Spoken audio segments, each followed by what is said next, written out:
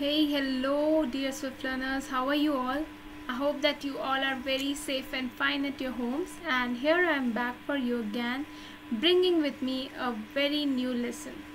Now, before seeing what our new lesson is all about, we will be having a quick tour on Swiflearn to see what is Swiflearn all about.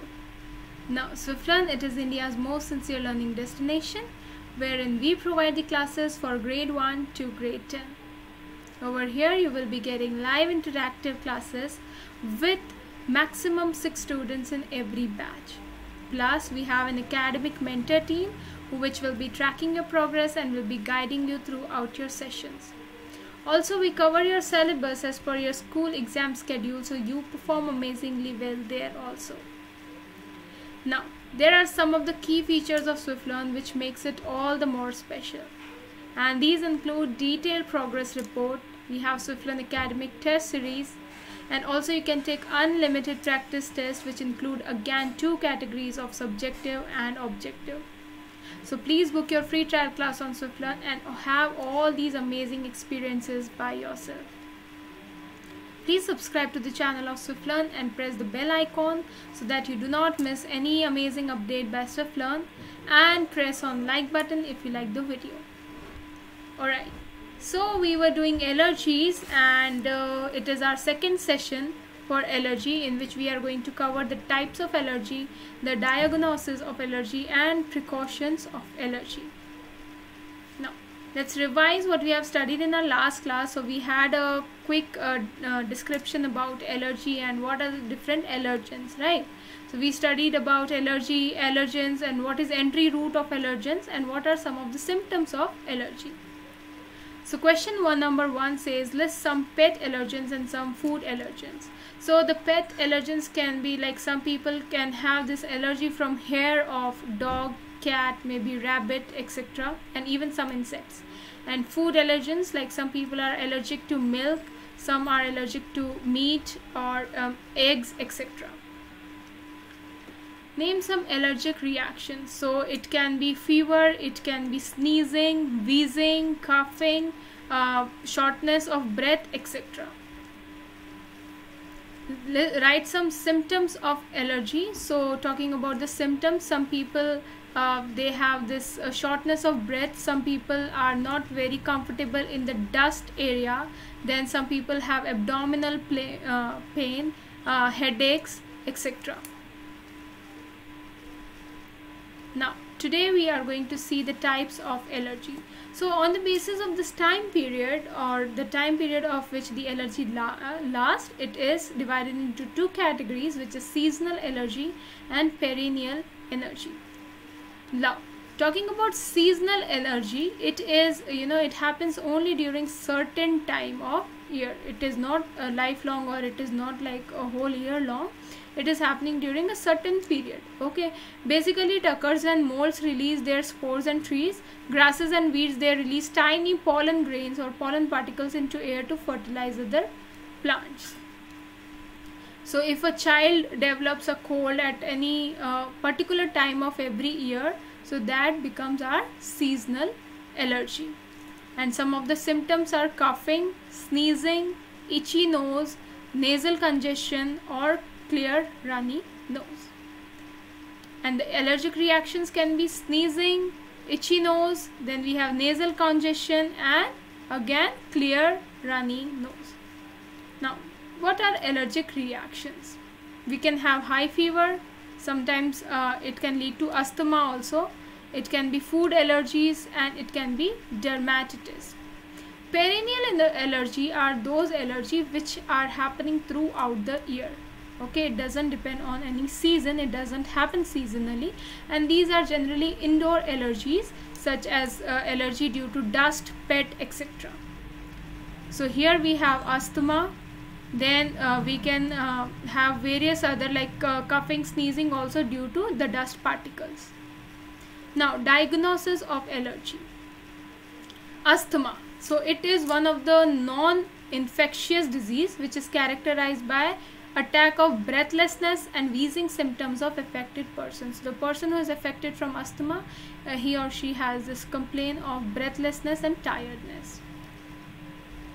So it can appear maybe several times in a day or in a week. So these are asthma attacks which can happen many times in a day also or in a week also.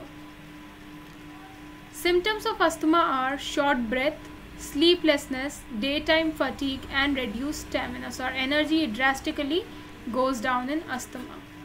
And allergic substances for asthma are, if I talk about indoor substances, these are house dust mites, then we have pollution and some pet animals.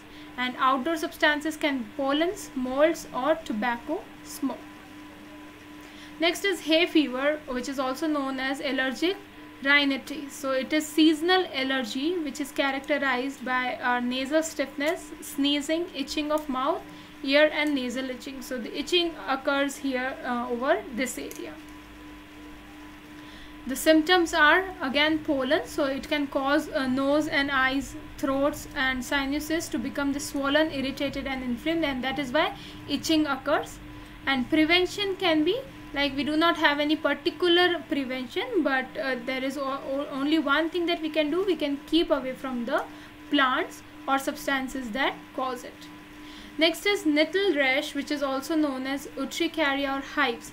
So again we have some rashes and itchy rashes on our skin, okay, and this rash, its range is like few millimeters or maybe to size of full hand. Now the cause is histamine and some chemicals on the skin, and also sometimes extra leakage fluid, they cause swelling and itchiness. And what's the treatment? So again we do not need any particular treatment because it happens and it gets better in some of the days, and we can also take antihistamines, okay, so to treat itchiness. Next is eczema. So eczema, it is also known as dermatitis. So what is happening here is the rashes, they appear on our face, back of our knees, wrist, hand or feet. So we have this rashes appearance, and the body part which is affected by this, it becomes dry and scaly. The symptoms can be, it can be related to hyperaction of our immune system, and sometimes it is also found in families who have some allergic background. Now talking about prevention of allergy, how to prevent allergies. First of all, cushions and all the soft toys that we have, we should be washing them regularly. Then any person who is prone to allergy, he or she should be using synthetic pillows. Pets, they should be avoided in bedrooms. Then it is advised to check weather count report for pollen count. Okay, so if we are allergic to pollen, then we should get out only when this count is a bit low. And breastfeeding, it should be for first 4 months of life, and we should be including vitamin C and E and also omega-3 fat in our diet. Okay, so now let us answer some of the questions. What is urticaria and what are the symptoms? So it is a kind of itchy rash which occurs on our skin, okay, due to some of the chemicals, and we have swelling and itchiness on our skin.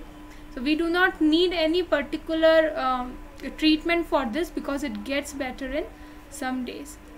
Explain different type of allergy in detail. So we have two type of allergy, one is seasonal and one is perennial. So seasonal, it occurs during a certain time of the year, like for example if someone gets cold in a particular month, so that is seasonal. And perennial, it lasts throughout the year. It can be asthma, okay, so it is not happening in 1 or 2 months, it is occurring throughout the year. Okay. Then we have enlist various precautionary measures which must be taken into account to avoid allergy. So first of all, we should be washing our cushions or soft toys. Then pets, we should be avoiding them into our bedrooms if we are not comfortable with their hair or anything. Then we should be including vitamin C and E and also omega-3 fat in our diet.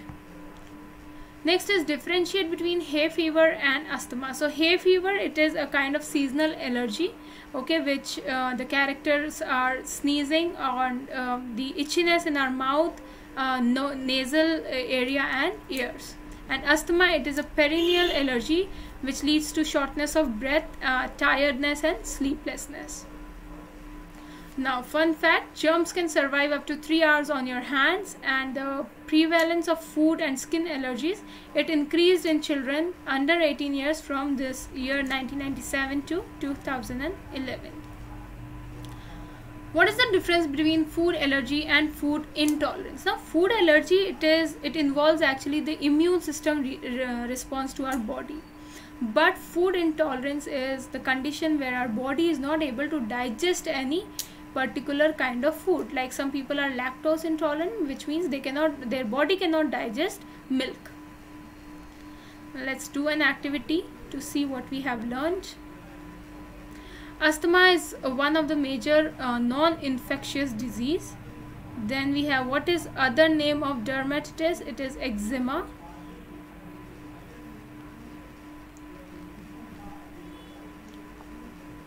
And then we have dash allergy happens only during certain time of year, so it is seasonal.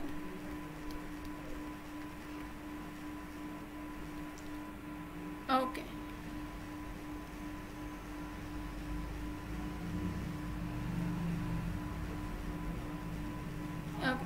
So what are the things that we have learned today? We learned about type of allergies, the diagnosis of allergy, and the precaution of allergy.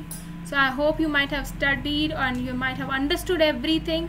We will be meeting in our next session, in which we will be learning about many new things. And also, if you have missed out on first video, kindly go to see it on the Swiflearn channel, and we'll be meeting in the next class. So thank you everyone.